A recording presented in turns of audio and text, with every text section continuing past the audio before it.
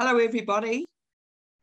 Hoping you've had a good day, and wherever you are in New Zealand, you're not too cold.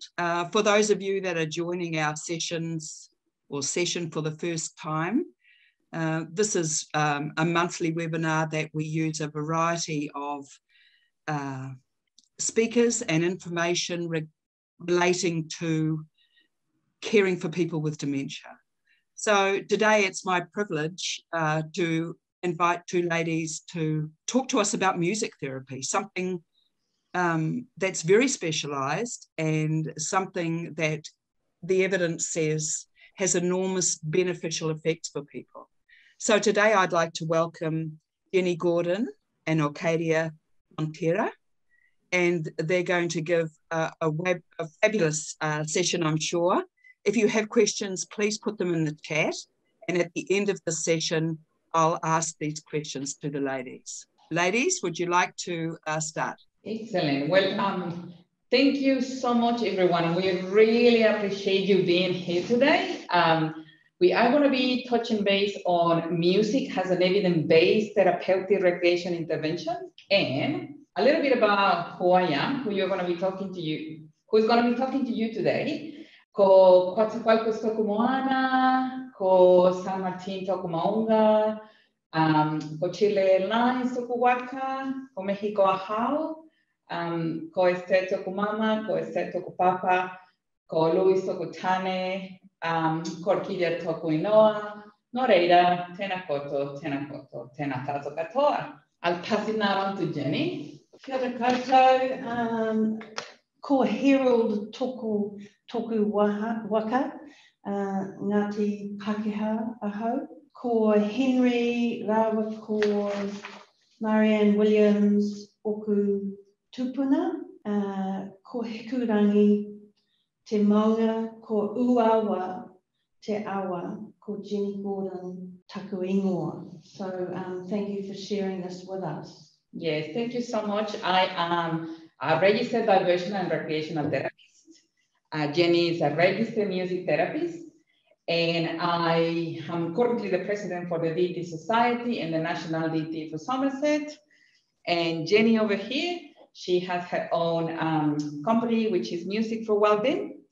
And we would like to share a slide with you, and we would like to ask you if you can please just write in the chat, what do you see on the screen? Just type it on the chat. Whatever is it that you see on the screen, whatever is it that you might be reading in there, and we want you to keep that in mind for when we finish the session, okay? So, just gonna give you a few more seconds, and then we're gonna move into the next slide.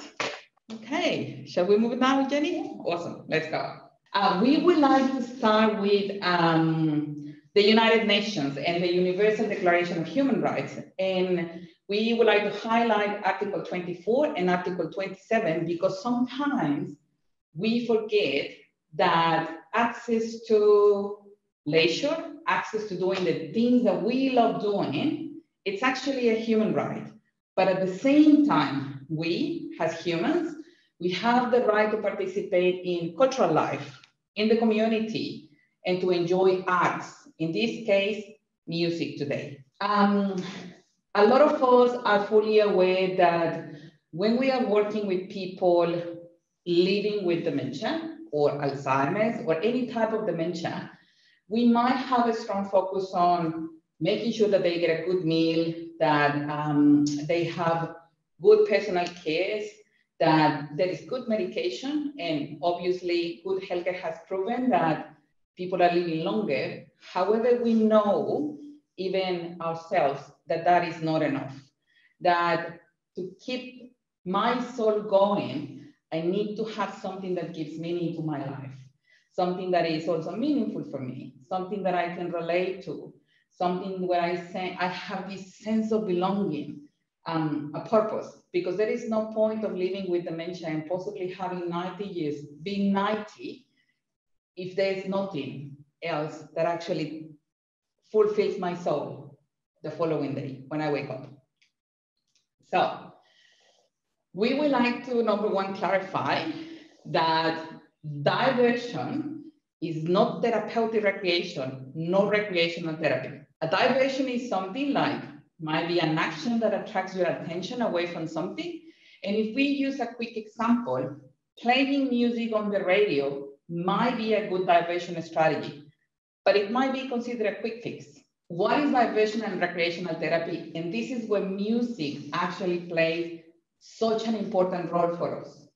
So we focus on organizing, designing, coordinating, implementing, and evaluating person-centered recreational programs. We focus on giving the person the choice to actually have access to meaningful activities, or we design programs that are specific for that person to enhance the quality of life. For example, music, and we're going to be talking more about that. Therefore, the focus is on the ongoing support and development of health domains: spiritual domain, cultural domain, physical domain, cognitive domain. Recreation is a great way of service provision. We know that anything is possible. However, it's on what kind of evidence-based intervention we're using to get a good outcome. Probably you are aware of this, but if you are not, in ancient Greek, philosophers actually taught that music could serve as a therapeutic purpose. And it is quite interesting that we are just making a huge emphasis on this in recent years. Oliver Sacks? Yes, Oliver Sacks famously said that while somebody might remember the lyrics, somebody with dementia might remember the lyrics to a song, they might not remember what they had for breakfast. And so he was basically saying that music provides opportunities for people to reconnect and temporarily perhaps restore themselves back to themselves. So the part of the brain that keeps going and recognizing music and is activated by music long after other forms of cognition have ceased is very interesting. So music can be used right to the end. So we would like now to share with you this video, which you might have seen, you might have not, but it's just to show that one of the most used evidence-based therapeutic recreation are music interventions, such as music therapy.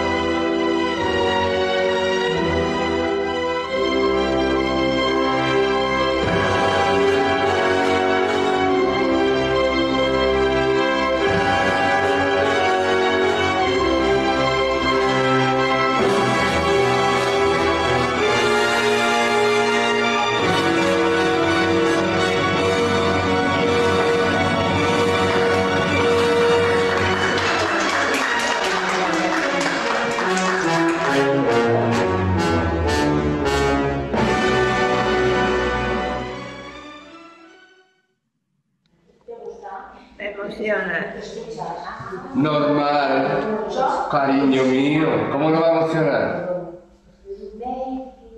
¿Y tú nos emocionas a nosotros? Bailando también. Hay que coger la punta, ¿verdad? Exacto.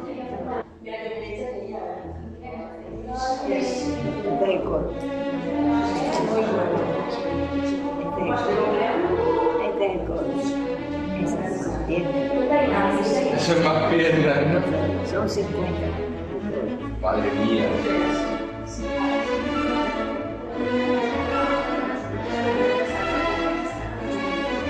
Eso es.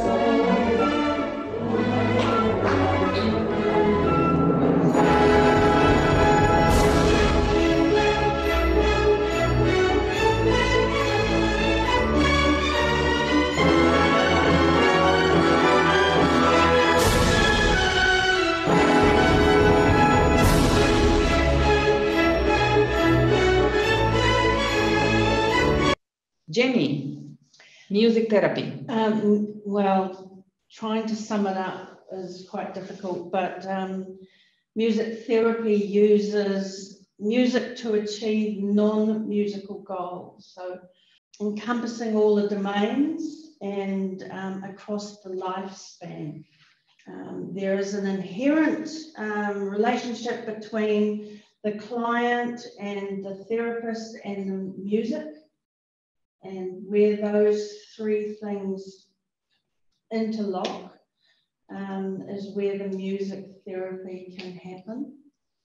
And it is strongly related to the relationship therein. So when you were looking at that video, the person that you saw is the Spanish prima ballerina Marta Cynthia Gonzalez. She died in 2019.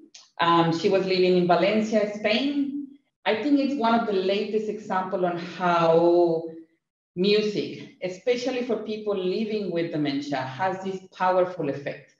And what we're going to be talking a little bit more about it regarding the importance of music in our lives is that regardless of the stages of dementia, regardless of my cognitive abilities or my physical abilities, there is something that still connects with me through music. Jenny. Yes, and there is something called amusia, which is the absence of a musical ability, which can affect people either from birth or from changes in their brain, but most people genuinely have a relationship with music. So the tone deafness isn't a sign that they can't relate through music. So if you've got somebody that sing like that, they still can have a relationship with music, and it's inherent in most people's lives. So there's links to early communication, identity and culture, self-esteem, etc. And then it is the part of music that the brain responds to, what we call the elements of music. So you can use these to interact with people. So different parts of the brain will be interacting with rhythm, and different parts will be interacting with the emotional evocation. So it depends on what is going on with the person's brain as to how you can most reach them. It might be through rhythm, it might be through melody, or it might be through tone. They like a particular instrument. So it pays to work out for each person which of these elements to concentrate on.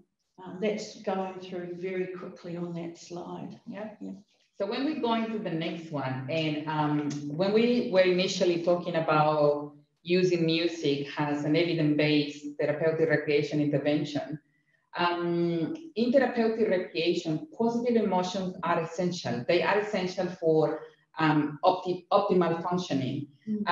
Therefore, there's an essential topic within the science of well-being, And when we talk about well-being, obviously it's individual and it is subjective to every single person. However, if we know what is it that makes this person moves, we can actually have really good outcomes. And music has been proven, and there is enough research in these days and literature reviews that music is a fantastic intervention to use in therapeutic recreation, or it can be in any supportive environment, or it can be out in the community to actually enhance the quality of your life. This is a pilot program that was run recently in 2019, done by a colleague, Sherry Story. So I was actually there when she presented this. You'll be able to find this pilot program study on the Selwyn Foundation website, and I've put the foundation link there. They wanted to provide engagement in life through meaningful activity, and it's quite clear, the slides that I don't need to tell you because I'm sure you can look it up yourself, but she's put through the types of sessions that she ran, like she bookended the sessions with some kind of hello song and some kind of goodbye song that was negotiated with the people. She's got lots of fabulous information about how people interacted after the session through the staff, from the staff giving some feedback. She's also talking about the MIDAS, Music and Dementia Assessment Scale. At the end of the presentation, there's also information on that if you wanted to conduct your own research. But it's recent and it's New Zealand, and it was very positive. And Sherry actually is one of the recognised people in this field for music therapy. So I suppose it's to endorse that enjoyment and involvement and participation all come together, which is also about social connections when we're talking about people living with dementia. There's also plenty of research that shows that people need to be connected because in that way they get that stimulation that they need to keep going. Okay, so let's talk a little bit about music and leisure. Music and leisure, this is my life, I think. So do I live a leisurely life? I think so.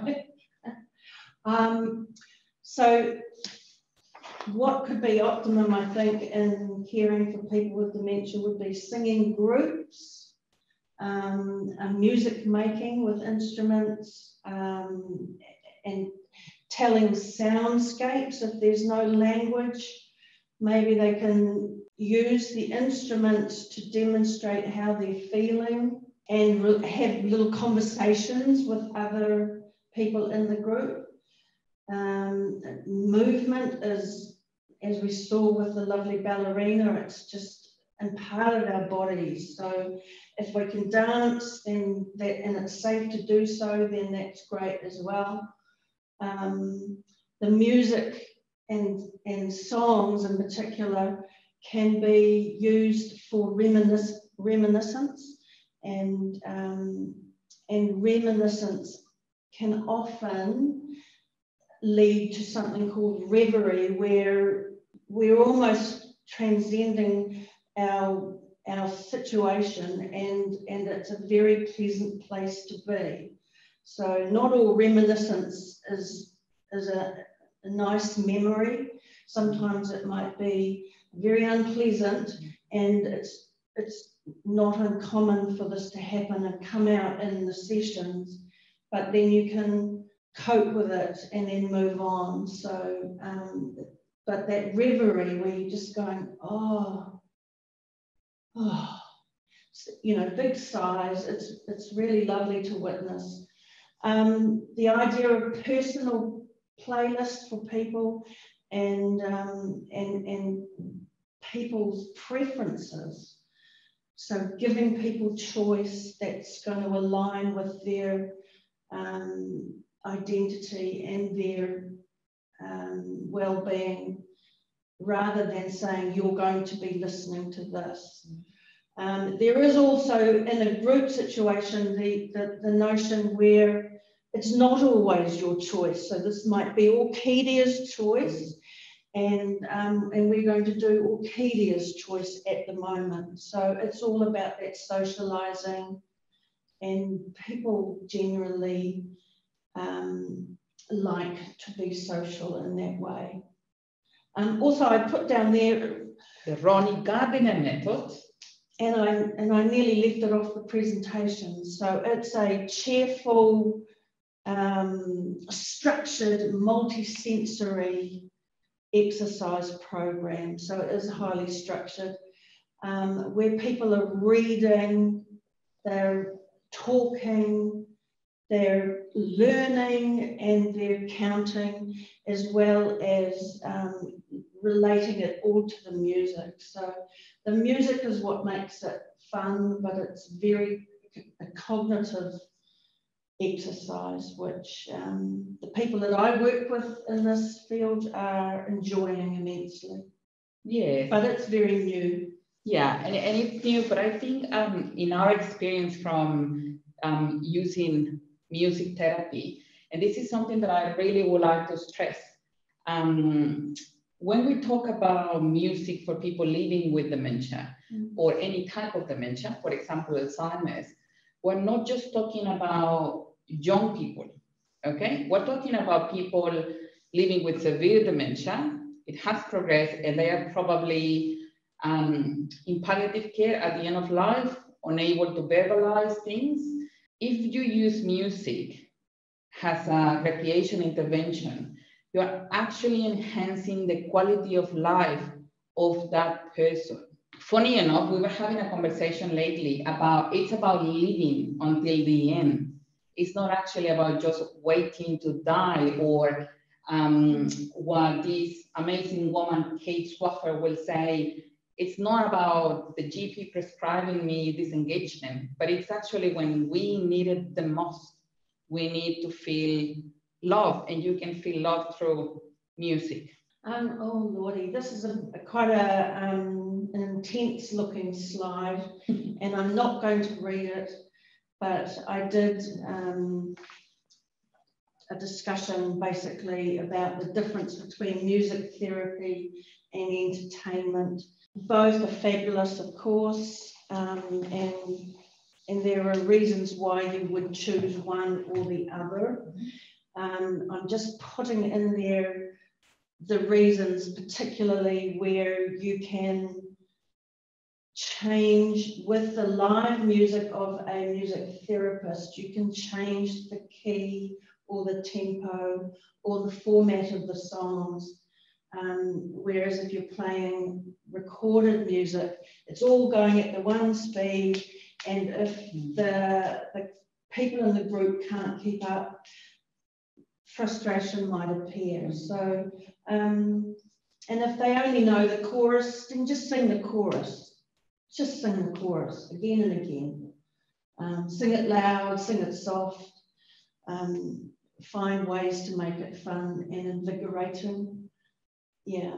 Yes, and just for them to know, Jenny, just to remind them, the slides are going to be available through Gail. You will need to email Gail should you wish to keep a copy of the presentation, because there is quite a lot of information in there, and we don't want to obviously bore you, but it's more about getting an idea on what are the benefits of this, or what are the benefits of this, and what am I going to be able to utilize in this moment or at this time. Okay, so let's talk a little bit about general considerations, because when we talk about the ballerina, yes, we need to give people time to process enough to respond.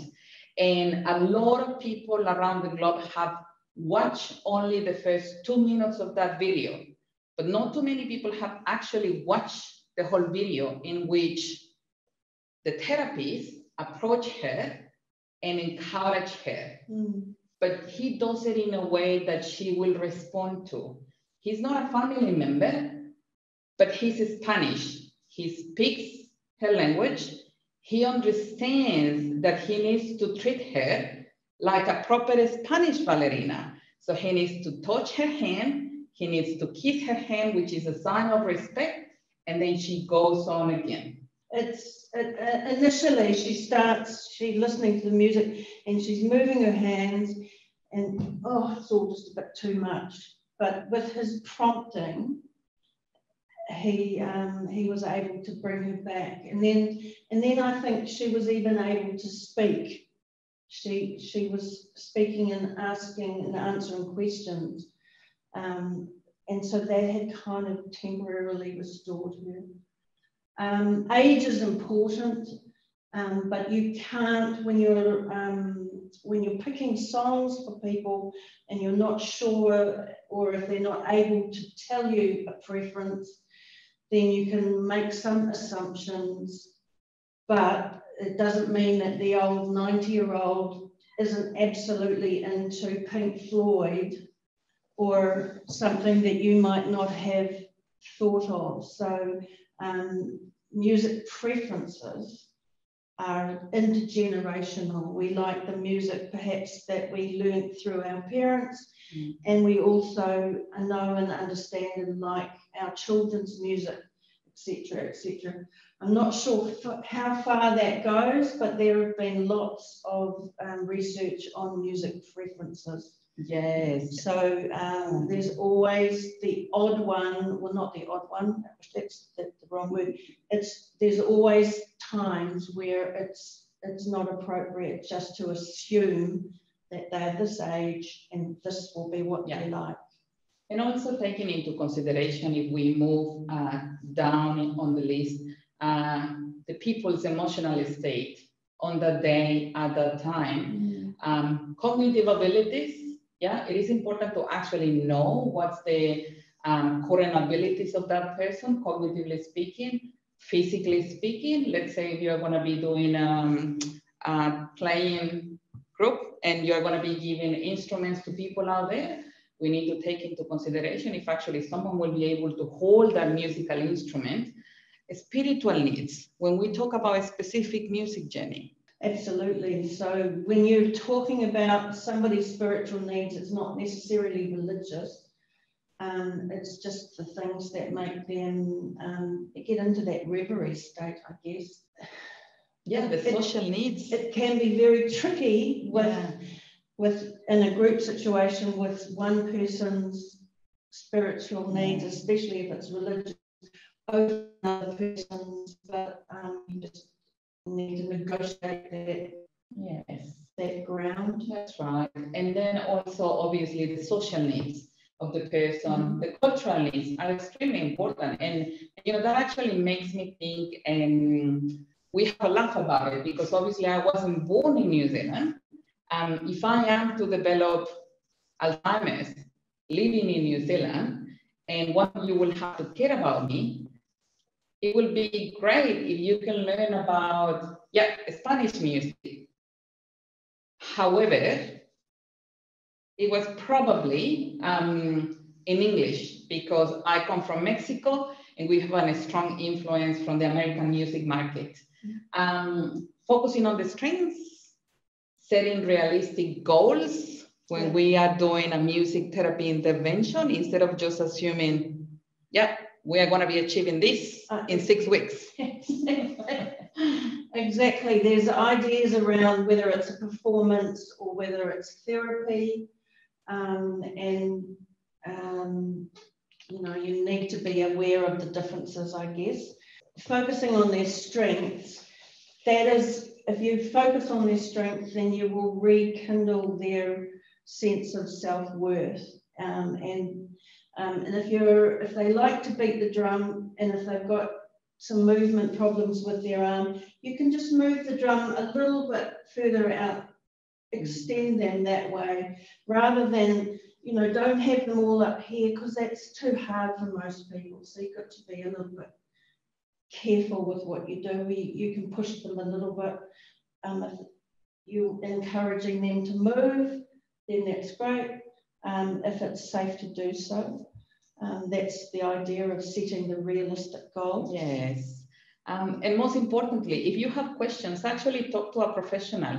Talk to someone who is qualified, who is registered, like a registered music therapist. But also, always keep in mind that it's about having fun, because that's how we enjoy doing things. Because otherwise, if Jenny starts singing to me and she's looking all bored and upset, I am definitely not going to be connecting. Yeah. Just a little bit about exactly how we work together. And once again, this is going to be available for you. So I'm not going to go through that, but it's about what means to actually contact a professional person. And music has healing powers, or at least that's what we believe.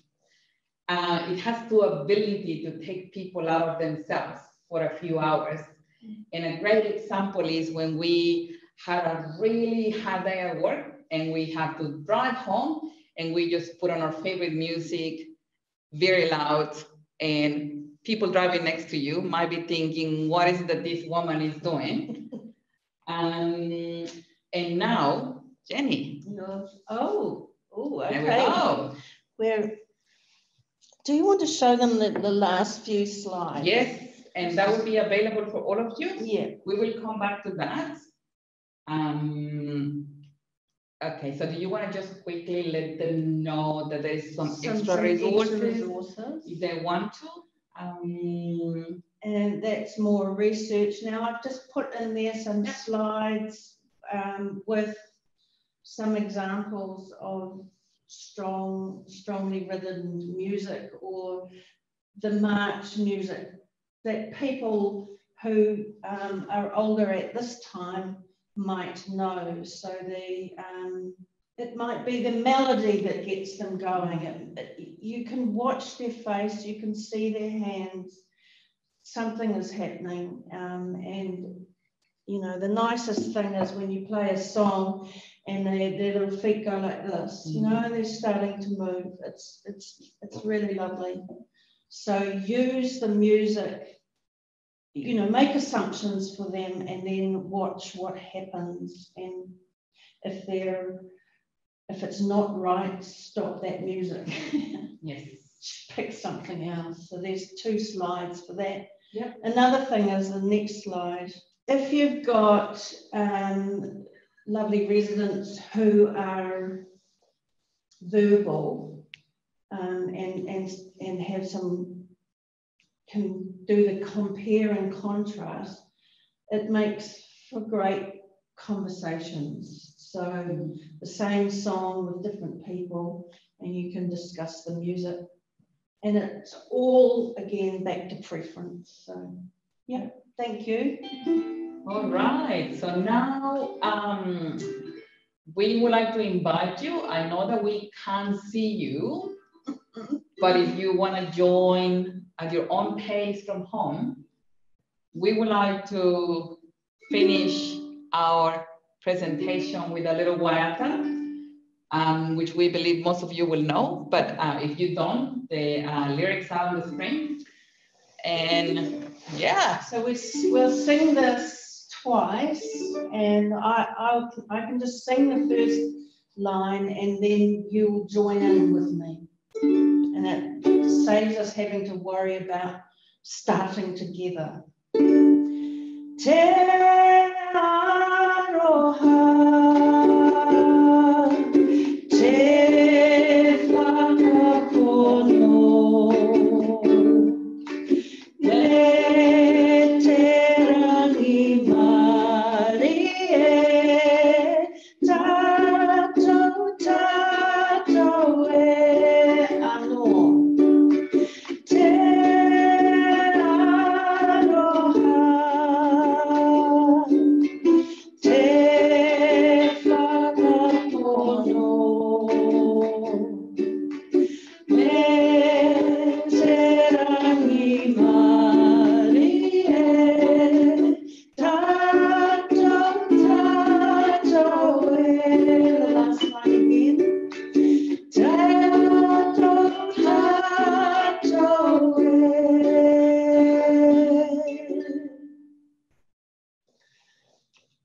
koto. Kia koto, thank you so much for the time. We really, really appreciate it. And I believe now I'm going to stop sharing the slides and the floor is going to be open for questions. So I'm going to hand it over back to Gail. Hi there, back again. A couple of questions. Firstly, thank you for that wonderful session. And the way you finished, it was just lovely because it brings us right back into New Zealand, doesn't it? That's right. One of my questions would be around, you said, in terms of their age and culture, you would take a guess. Is there any particular time in our life when we would be more aware of the music that was going on at that time? I think that's a good question. Yes. This is the key thing to music preferences.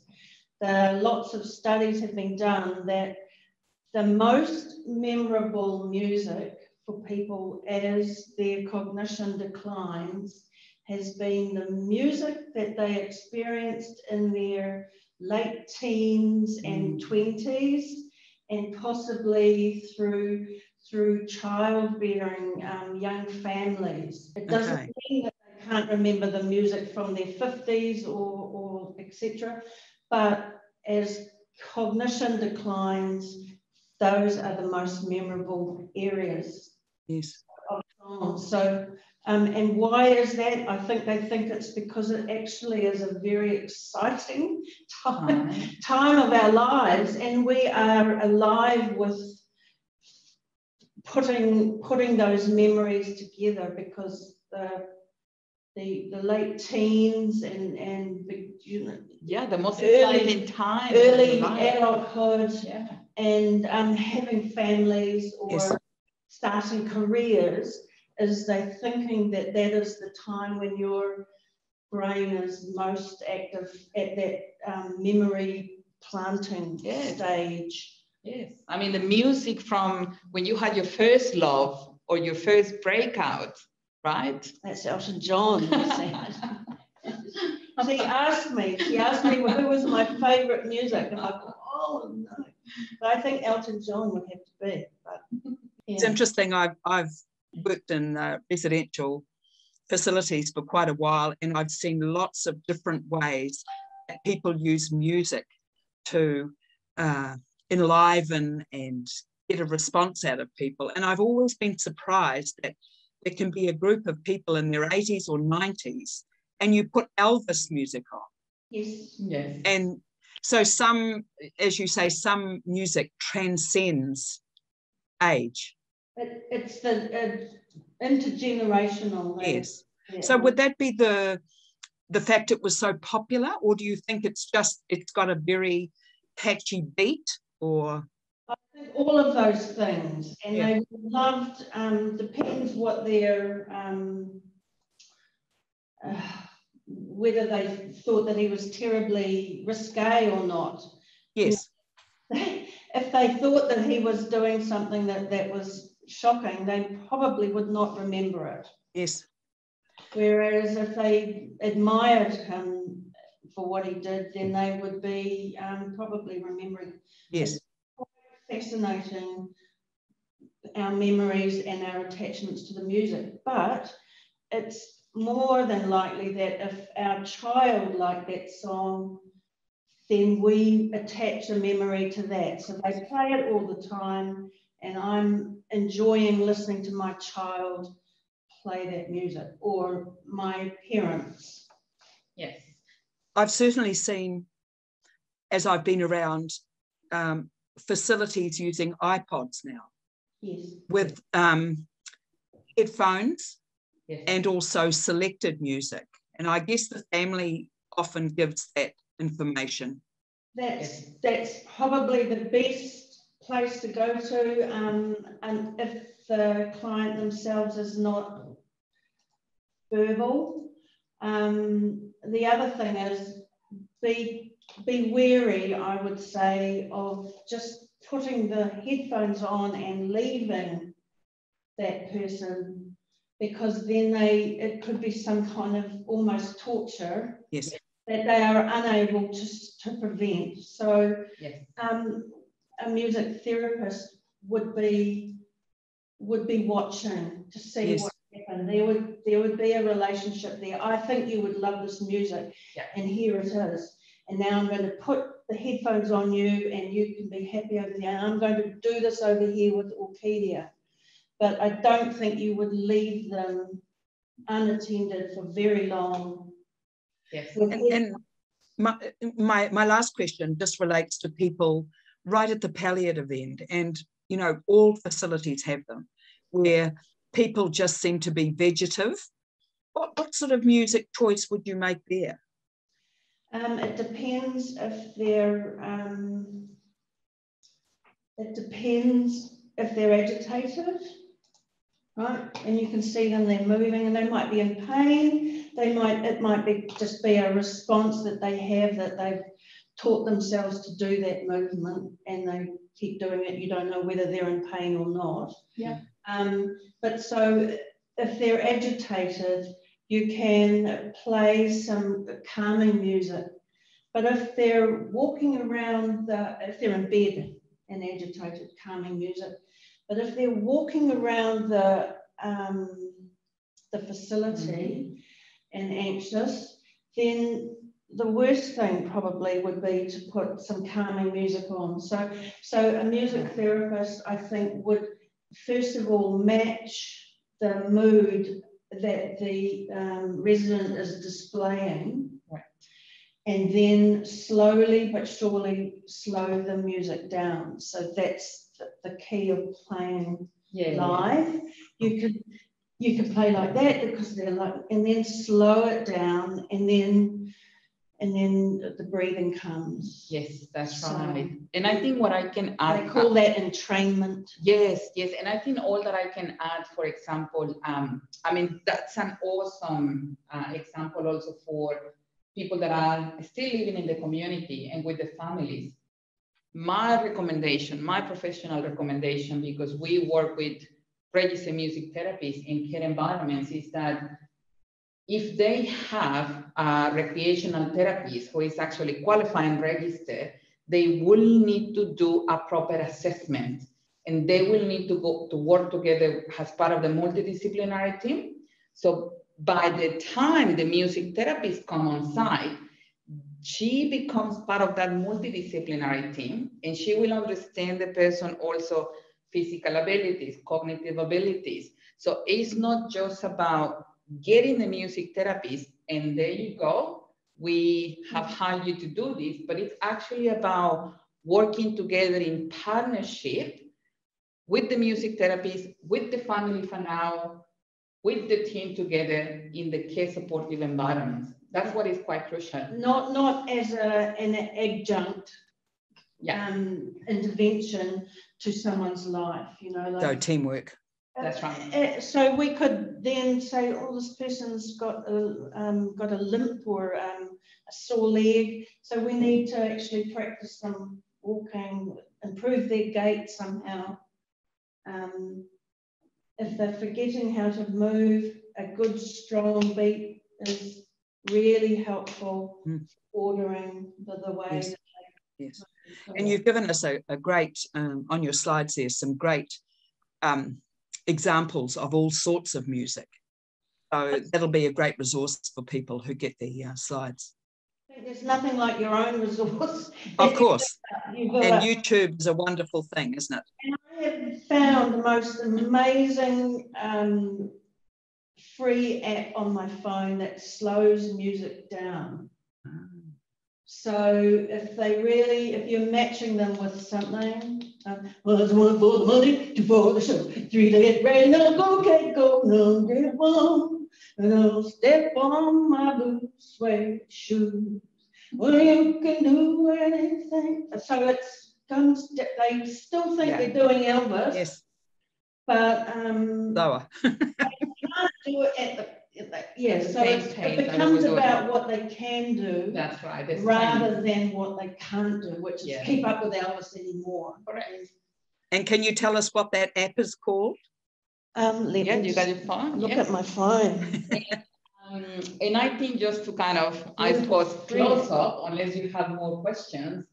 No, that's the questions I've got, Orquidea. So that's why we added the first slide in there on what did you got to see in there. Yes. So if I, as a family member or as a professional, have seen opportunities nowhere, then I am immediately building a barrier in my head. But if I get to see actually opportunities now here with music therapy, the opportunities are everywhere and the possibilities. Yes. So it's about how we grab that and how we use them. Yes. The app. I have no idea. It says music speed. So the app is called Music Speed. But I don't. You will be able to find it on, it's called Music Speed Changer. You can find it on a smart phone like a Google app or on Apple too. So it's blue and it's has like blue an arrow. with a let me bring it to you. Perhaps if you put it on your references, that would be good. Yes. It looks like that. Okay. Yes. Yes. Okay.